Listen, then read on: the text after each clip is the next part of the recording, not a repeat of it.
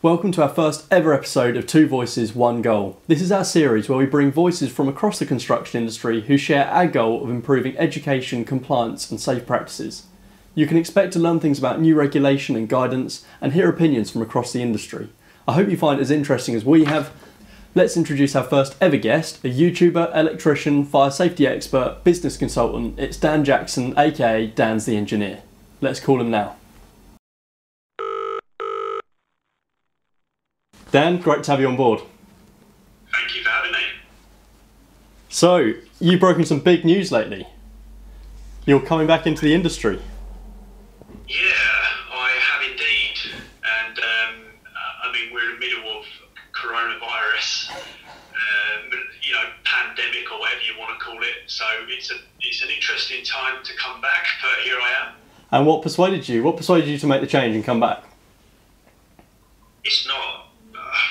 It kind of just fell into place, really. So obviously, I kind of had a career break from the industry, which was much needed, I must say. Come back to the UK, and I was doing stuff within the industry when I come back. So I was consulting, but mainly I was helping companies in terms of management and business growth, but also technical consulting as well. So I was dabbling in, but nothing was set in stone. It was freelancing, kind of doing bits here and there. Now what kind of brought me back into setting up again is kind of just circumstance. Like I was working for a lot of clients, so building owners, who I would help them sort of manage their contractors and contract works, firearm works, electrical safety, that kind of thing. And a lot of them kept saying to me, "Why aren't you setting up a contracting company?" Yeah. And I kind of ignored it for a bit. And then some opportunities came along, and I thought, do you know what, the calling just seems right. I actually had a big project I was working on consulting, and it kind of come to a natural end anyway before coronavirus, but straight away it kind of like stopped it, full stop. Yeah. And also, a lot of my smaller clients that I was helping out with sort of business consultancy, they have no money. No. And even though I was contracted, and in theory they would still owe me money, I just kind of said, look, the purpose is me to help your business, not burden it. So if it means that we've got to stop now and maybe cut ties, or if you want to continue in the future, so be it. But I don't, just because we got this written contract, I'm not a greedy person. Let's just call it a day. And a lot of them really did appreciate that, because obviously it was a bit like, what the hell is going on? We're stuck in our homes. So yeah, that's kind of like how it happened, really. Yeah, it's a massive change in circumstance, and it's led to quite a lot of people trying new things. And if it's you coming back into the industry, well, I'd say that's a good thing for the industry. So, for people who haven't been following your channel, give us a bit of a rundown on New Terra Compliance and what you do.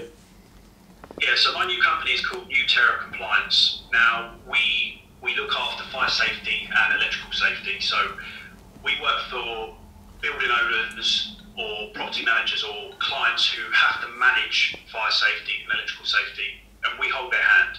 So we kind of do some consulting, but also I run a team who install fire alarm systems and carry out electrical work. So it could be electrical testing. Don't get me wrong, we would take on electrical projects, but it's more about the maintenance, the testing, meeting legislation. But it's not just that, it's the advising as well, and pointing them in the right direction. So they come to me with trust and confidence that I'm trying to help them make sure that they're meeting their legal duties, but also something that works for them. It has to work operationally. Of course, we've got legislation, but we've also got operational reasons. So, a lot of the RRO, for example, is directed at life safety, but a lot of my clients, it's about property protection as well. Yeah. It's about protecting the assets and coming up with something a little bit sensible. And to be honest, Carlsson, I work for, I'll take inquiries, but really the people I work for value fire safety and electrical safety and what it is. Yeah. They're quite rare, those people. Telling me. But they do exist, and that's what I'm here for, and that's what my business is for. No, that's fantastic. And as this whole industry changes, those kind of the people who do value it is only going to grow. And as we've seen, I mean, we've seen literally just, was it last night, another tower block gone up? And they've just taken the cladding off that. And it's like, wow, that was in the nick of time. You know, a few months earlier, and that would have been another Grenfell scenario. So I think we're starting to see people actually, you know, taking it more seriously, do you reckon? Since Grenfell, definitely things were taken more seriously. I noticed at the time, because I had, for anybody who doesn't know, I had a previous company for 8 years. They were primarily electrical contracting, but we installed fire alarm systems as the main source of what we done. And we noticed a massive increase in budgets being pushed forward for, you know, fire alarm systems being installed and, you know, everything else. So I think attitudes have changed, but obviously it's not a quick fix. No. I mean, anybody who has looked into Grenfell, it's not one thing, it's a series of issues. Yeah. And anybody who, you know, who's in this industry, we understand them, we can see them, but it's so difficult just to pinpoint on one literal thing. It's a massive shift that's going to happen, like it has to happen. That's so interesting you say that, because I don't know if you've seen the Dame Judith Hackett's speech at the MBS, but I think it's a fantastic speech that. But she goes over, she's just saying, you know, on the night of Grenfell, after Grenfell and the inquiry was launched, all of you wanted me to say it was the cladding, and she said the cladding was one small part of a massive catalogue of errors, and the broken system basically. So it's kind of, she's got the job of fixing the system, not just the, you know, the cladding. That. And I've been involved in some inspection into fires on certain aspects before, and it literally is a series of events. Something causes a fire, then it catches on fire, it spreads, and then it moves from one place to another, and before you know it's out of control. And obviously there's so many different aspects of fire safety, and the problem is that a lot of people, like fire alarm engineers, they're only educated and understanding of the fire alarm system. They don't understand fire stopping. They don't understand AOVs. They don't understand fire extinguishing unless they do that additional training. And it's a series of things. It's about detection. It's about limiting risk. It's about spread of fire and how you contain that and fighting fire. It's a category of different aspects to it. So it's literally not one thing, and it's certainly not just cladding. Yeah. It's certainly not just cladding. So it calls on basically people like us and you to actually be a bit more, you know, to network wider in the industry and help train each other, I guess, to make sure we all understand how our different areas affect each other, I suppose. Yeah, we definitely got to communicate for sure, and that's the great thing about you know, social media. It's also the downfall of downfall of everything. Yep. But it's good. It's an open forum. But so discussions are good, but obviously it needs to be communicated correctly to the right people. Yep. Because I mean, I see so many people spouting stuff online, and it's like, oh man, that person, he shouldn't be saying that, because other people might believe what he's actually saying. Found it the other day, and it's hard because, again, I only know what I know, and yep. that's ultimately that's competence. You know what you know, but you also know what you're aware of what you don't know. So you don't. Like, I'm not going to claim to be an expert on cladding because I'm not. No, absolutely. You know. No, that's really interesting. And what was it that you know, going back to the beginning, how come you got interested in fire safety? So my background is electrical. So I trained as an electrician. Yeah. And I loved it. As soon as I started, I loved it. You know, I was young and I was working all over the country doing petrol stations, retail and stuff like that. But our company, they had a security side as well. So it was sort of split. The security side was probably a bit bigger. And of course, naturally, the security side took on some fire alarm stuff. So they had one fire alarm commissioning engineer, a couple of service engineers. But then I was a very keen young lad. Yeah. And I'm cable, I'll wire it.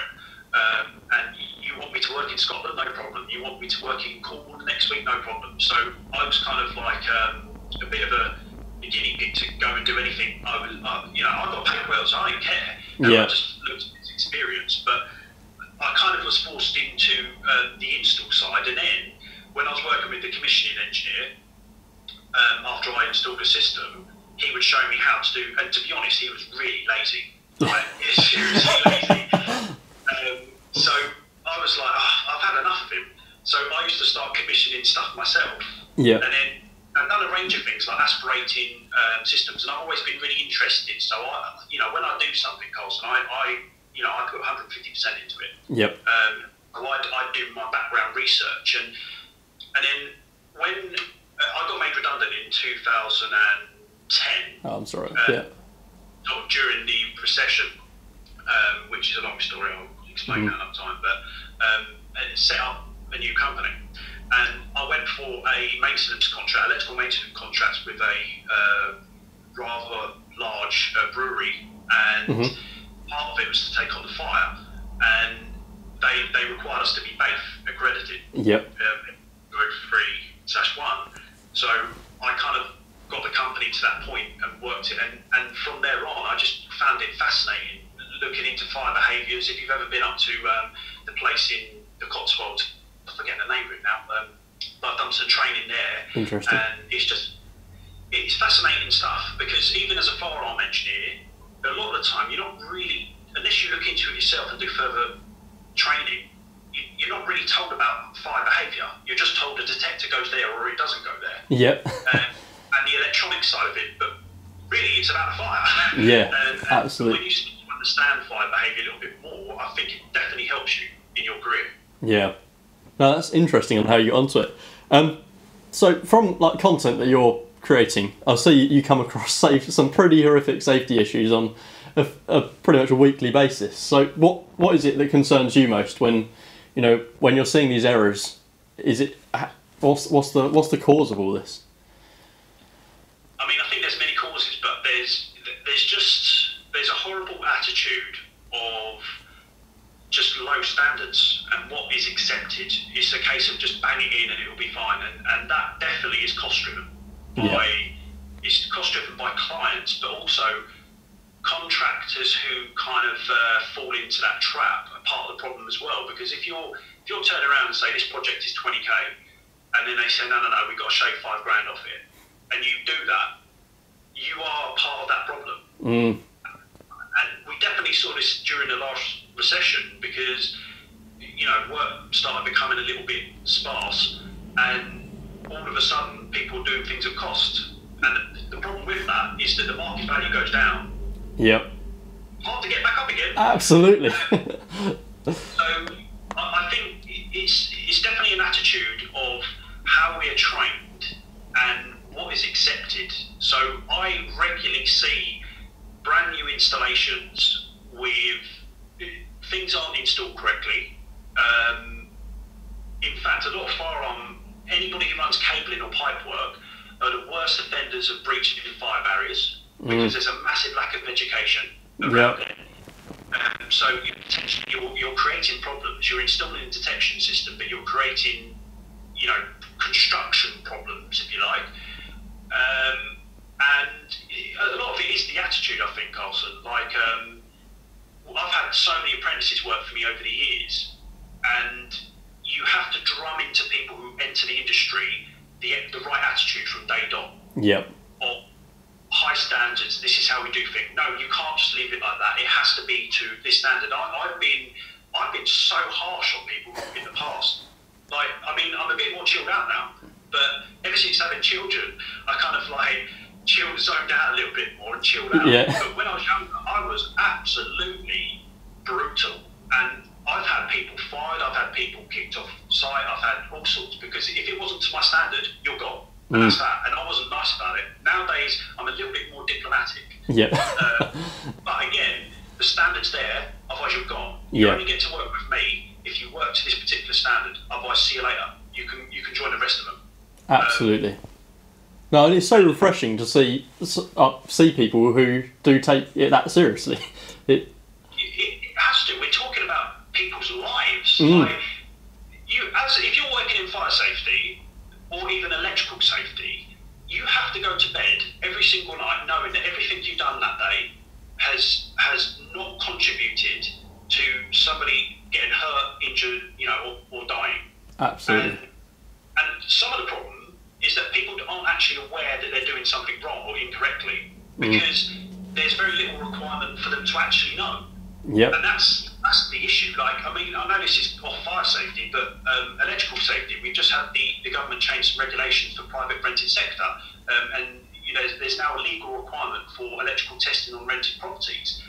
But just because you get someone in the door who says they're doing a test doesn't mean it's done correctly. Yeah. So obviously, you look at my price, which might be 300 quid, you look at another and it says 50, of course you're going to go, well, I want to spend 50 quid.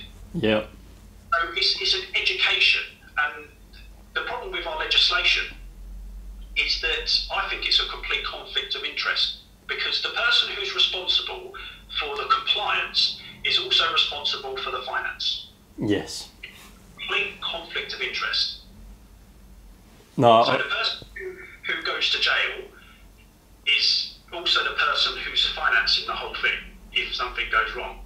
And I understand that person, there has to be something going on there between, the client as they're accountable, and also, obviously they're paying for the thing. But there's nothing in between enforcing that. Yeah. And so what you find is all the people who stick by legislation, go by the book and everything else, they're the ones who actually potentially suffer, because they're paying the additional costs for, training, British standards and everything you're supposed to be doing. And obviously, you can get work, but it is costly to run any fire safety business. Any fire safety business. But the charlatans who don't know what they're doing, they just do whatever they want. Yep. They get away with it. It only becomes a problem when there's a fire. Absolutely. Yeah. I just like when you see people building, say, tower blocks, and they go to 17.99 metres because it gets them away from 18 metres. Yeah. It's, and then, but now, I mean, attitudes are changing, hopefully, for the best, like saying that, no, you've got to be practical, and it's all about actually, you've got to be seen to be doing the right thing, not just going by the book. So if you just go by the book and you don't have the right attitude, as you were saying, then you end up with these problems where you do get people building, sort of say, just below the tolerance or something. So, no, that would be an interesting change. I mean, we find it fairly horrific from our standpoint when we see non-compliant smoke vents being lobbed into buildings, and people sticking things in there saying that, calling it a smoke vent, and it doesn't even have a declaration of performance, so it doesn't even comply to any standards, and they're still banging it in there and calling it a smoke vent. And so it's like sort of, it's about that education and making sure that, as you say, the person who's spending that money realises the reason why they're paying a bit more is because they're getting not just something that's better, but the only thing that's actually compliant, as opposed to just a load of crap. And I think it is the lack of understanding of what actually is compliant. Because the issue there is that the client, to actually, they're not going to understand unless they have a knowledge on AOVs and smoke control. Yeah. So therefore they rely on the person installing it. Completely rely on the person installing it. To be honest with them. Yeah, I mean, I see people calling things smoke vents all the time, and I'm not a smoke vent engineer or anything, but you can tell they ain't right. Yeah. No, that's very interesting. I've got a question for you, Dan. With all these new results that are coming out of the Grenfell inquiry, etc. Robert Jenrick, Housing Secretary, is putting in a huge amount of effort to try and drive this forward. If you got to spend some time with him, what challenges or questions would you put to him? I would say to him that somebody needs to enforce fire safety. Yeah. And not just write down some documents and say you must and you shall comply to this regulation and that regulation. Actually, physically, somebody is accountable that's got nothing to do with the client, got nothing to do with the any finance arrangements, who goes out and ensures that things are right. Now, I understand cost-wise that can't be literally every single installation. Yep. I get that, but there should be at least a sample of, I call them a consultant who will actually overlook it. And if something goes wrong, that person is the person who's responsible as well. Yep. So, and obviously it's quite complex. So what I've just said is a massive thing, but just throwing something out there that whenever I've worked on projects who had a third-party consultant for the client, but was signing documentation to say they take accountability and responsibility on behalf of the client, let me tell you now, those installs were always absolutely brilliant. Yeah. Because it's his job to go in and, pick things to say, hang on a second, cabling clips here need to be spaced correctly, blah, blah, blah. This isn't quite right, this isn't to the standard, and come up with, something that's sensible. However, someone's got to pay for that. We used to have a name for them, didn't we? Weren't they called the Clerk of Works? Clerk of Works, yeah. Absolutely. And that's what, personally, I'm major, I think, and that's something that Dame Judith Hackett's been saying as well. It's such a massive welcome to start seeing Clerk of Works coming back to life, back to projects, clients starting to employ them again. Because I remember, I'm obviously a lot younger than you are, but I've had a lot of anecdotal experience from people on site saying, you get the Clerk of Works come around and says, no, that's a crap job. You're going to rip it up and you're going to do it again. And until you do it properly, the Clerk of Works isn't going to let it go.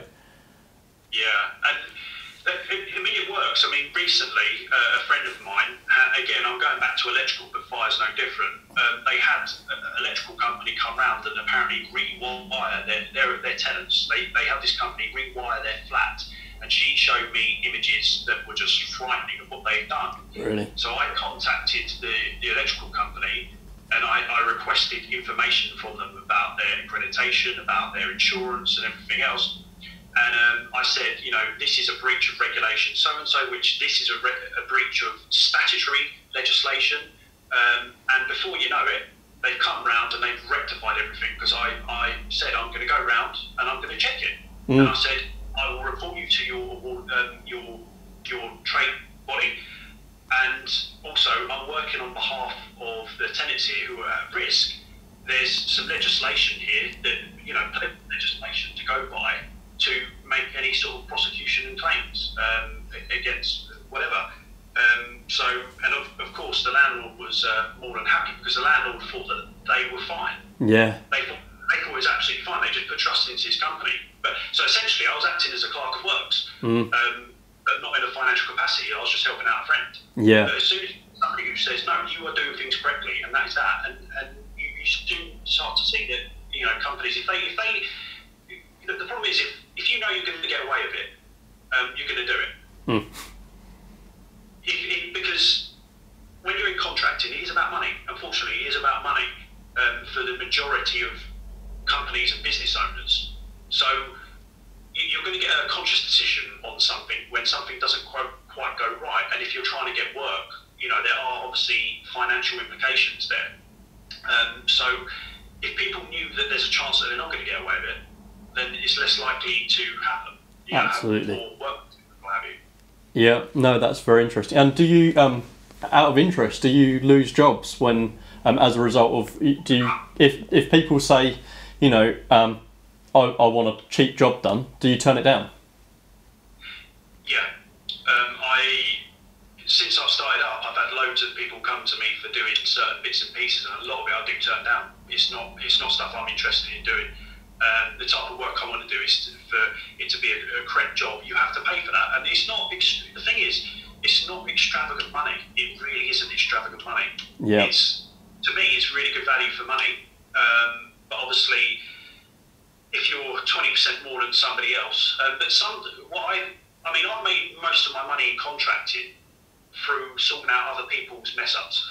Yeah, interesting. And I kind of say, and it bugs me, because really the client should have paid first time and had it done correctly. Not paid twice. Not paid twice, but the problem is, it's like, the title of firearm engineer or electrician is kind of, what does it mean these days? It doesn't really mean a great deal. Any Tom, Dick and Harry can just come in and do it. So, yeah, it's an interesting one. But yeah, constantly, I wouldn't say losing out, because I'm not losing anything. No, absolutely. No, that's really interesting. And that brings me on quite nicely onto a particular bugbear of yours. With you mentioned a lot about cowboy contractors. How do you define a cowboy contractor? Yeah, I'm quite harsh with the word, I'm not going to lie. It's basically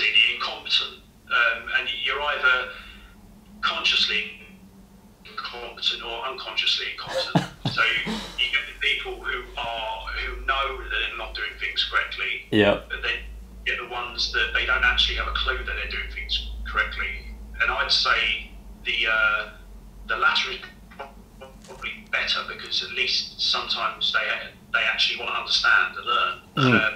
But I mean, I just see it all the time, and I do feel bad sometimes, because some clients get me involved in little projects where I'm overlooking somebody else's work, and you know, it might be a one-man band who's just trying to feed his family. Yeah. And he's taken on a fire alarm job when he's an electrician. He's installed a load of detectors in the wrong places. He's not set out things zoning correctly, which is, you know, pretty important. And or install parts of a system that I would deem that it makes it not fit for purpose, and then he's got to go back and rectify it, and that's, you know, that's a day's money, and you know, he should be looking at it as a lesson learned, and he should only be doing it as he needs to. But at the same time, he's a guy putting food on the table when paying a mortgage. Yeah. You know, it is difficult.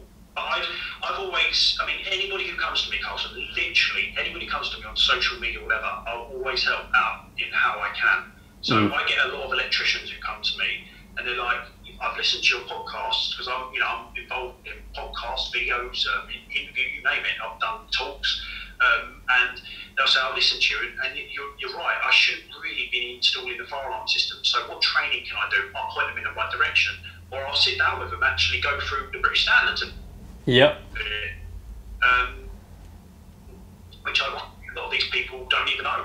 And you know, the fire alarm British standards 5839 Part 1 and Part 6 are actually some of the easiest to read, and you know, there's a few little grey areas in it, but generally speaking, it's pretty black and white. So I'll sit down and educate and try and help, rather than just be like, you're not doing this. I've got a bit of a you know, an ethos that if I come up with a problem, I've got to come up with a solution. Yeah, absolutely. So. No, I mean, we've found the same thing recently. We found there's, you know, people weren't understanding for, you know, AOVs and smoke ventilation, and a lot of times going around talking to various people in like specifiers and procurement people and so forth, and they don't understand what they're purchasing, and so that's why we're trying. You know, we keep a rolling education program, weekly videos and CPDs as well, to try, and we make that they're free and widely available. Pay people's lunch to come along, and just try and help people understand, so that, because it's not fair to criticise people saying you're not aware of what the standards are, if you're not going to prepare to help point them in the right direction to bring them up to scratch, isn't it? Yeah, and I also feel, for me in the past, and especially now, it's helped me kind of gain work by not just actually doing the work, but educating contractors and clients. It's not uncommon for me to be in a tender meeting with two other contractors where the client is asking me the technical information and how we should do things for the purpose of the other contractors. Yep. I've been in that situation so many times, and it's so ironic, because sometimes they end up getting the job. Yeah. And you're like, they don't even know what they're doing. But for me, it kind of helps, because it helps clients see that we know as a business what we're doing, and then it's a choice for them to go, yeah, we're willing to pay for that, or we want to go somewhere else, and you know, whatever, it's down to them. Yeah. No, that's really interesting. Yeah, so Dan, you support a lot of young people coming into the field, and a lot of young people setting up new businesses, and obviously there is a tendency that, or people can be tempted to, if they're coming up against people who are undercutting them on price and therefore quality, there's a temptation for some people to fall to that level. How do you help them make sure they don't do that, and to maintain that professional edge? So when you go out on your own, you haven't got many people to guide you and to kick your backside, whereas when you're working for someone, there's always a manager, a supervisor, a boss, or whoever. So people can fall into that trap of becoming a bit lazy with stuff, and especially when you start to see actually how much money you're not making, because you're not pricing correctly and you have all these overheads. So if I directly work with people, I kick them up the backside and push them to, you know, increase standards. But generally speaking, I just say be the professional. Yeah. And that's your added value to your client. They are paying you for your knowledge, and you know, there's a big difference between a young 21-year-old who's just set out in the game, set up on his own, to somebody who's been doing it for 15 years and has had 15 years of different experiences, different qualifications, has seen different regulations come in. You know, there's a completely different, and it's about educating the client as well. Yeah, yeah. No, that's really helpful. Well, thanks for that, Dan. I appreciate the advice you've given people on this. The way you've covered off a lot of very pertinent topics, especially including Clerk of Works. I'm sure that you, like us, are looking forward to these new changes coming in that will help make things safer. But thank you very much for joining us on the show today. And hopefully when we've got a few more of these episodes under the belt, it would be awesome to have you back to see how new Terra Compliance is getting on, see how it's growing. Thank you very much. Catch up soon. Thank you, Dan. Well, that was it, our first episode of Two Voices, One Goal. I hope you enjoyed it and found it interesting. I put a link to Dan's channel below. I'd highly recommend you subscribe to that, and also subscribe to ours if you aren't already, to make sure you catch these every time they come out, and also our 2 Minute Tuesday videos, which come out every single week. If you have any ideas or suggestions of people you'd like us to interview or topics you'd like us to cover, just drop me a message directly, and if your selection wins, then I'll send you a drink of your choice, within reason of course. I'm looking forward to seeing you in the next one, guys. Thank you so much for tuning in today.